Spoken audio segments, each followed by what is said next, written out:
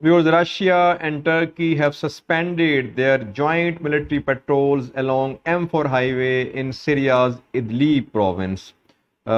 These Turkish and Russian joint patrols, they were under attacks by the fighters of Hayat Tahrir al Sham, Hurras al Din, and other groups of Syrian fighters, viewers. And though more than 25 patrols have been conducted by Russian and Turkish forces, but every time Turkey and Russia tried to conduct joint patrol along M4 highway, there was an attack by these fighters of HTS and Hurras al Din and other groups on these patrols. That is why viewers, Sergei Lavrov, who is the Foreign Minister of Russia, he spoke and he said that Turkey, Russia will resume these patrols after situation calms down. Viewers, on 5th of March, a ceasefire agreement was signed between Turkey and Russia. Before that, we saw that Turkey launched a military intervention in northwest of Syria in Idlib. War broke out between Turkey and Syria. But on March 5th, viewers, ceasefire agreement was signed.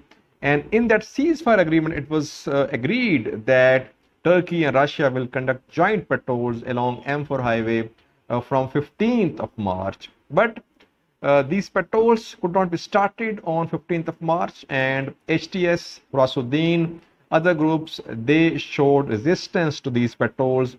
Ultimately, after 1.5 months, patrols were started. But viewers, we saw several incidents of attacks on these patrols. Armored vehicles of Russian and Turkish forces, they were targeted. And the main purpose of these patrols from Russia's point of view was to limit the influence of Hayat Tahrir al Sham.